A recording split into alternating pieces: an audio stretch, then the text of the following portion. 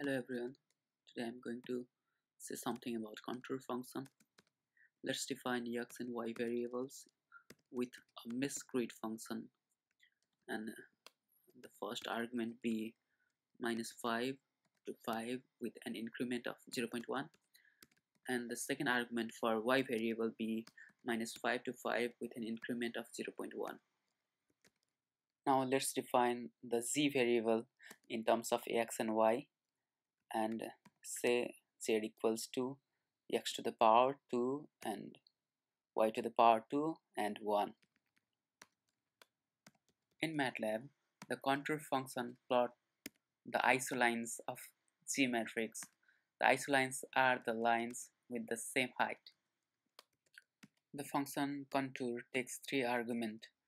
The first two are two-dimensional variables and the third one is Z variable.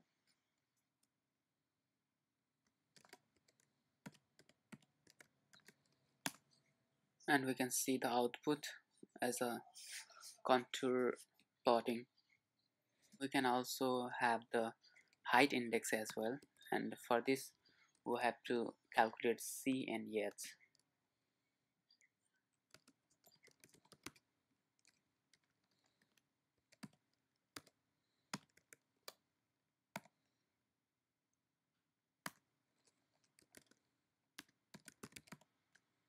And after defining the C level function, we can also obtain the height index, and these numbers are the height of the Z variable.